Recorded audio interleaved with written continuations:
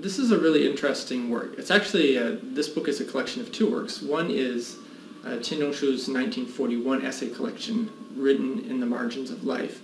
Another is his 1946 story collection, Human, Beast, Ghost.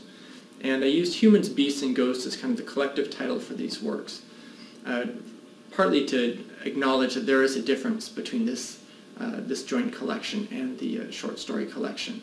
But he does a couple of interesting things in them. One is, with this title, Humans, Beasts, and Ghosts, he's actually doing something of a word game. He's exploring, I think, what it means to be human by setting up this comparison about what is the human, what is the subhuman, or the bestial. And this was actually very important.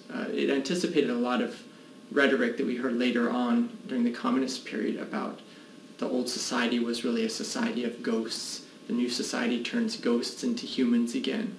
But he was interested in less from a political standpoint than from exploring the boundaries between these different categories. So we have one story featuring God, it's kind of a rewriting of Genesis, but God seems almost human in his weaknesses, or even prehumanly infantile, and he actually ends up killing the humans, turning them into ghosts, the humans that he had created to kind of flatter his own vanity. And so he has some very interesting moves in here, dealing with the not just the boundaries between these categories, but how they can often blur, and we have a bit of human, beast, and ghosts in all of us.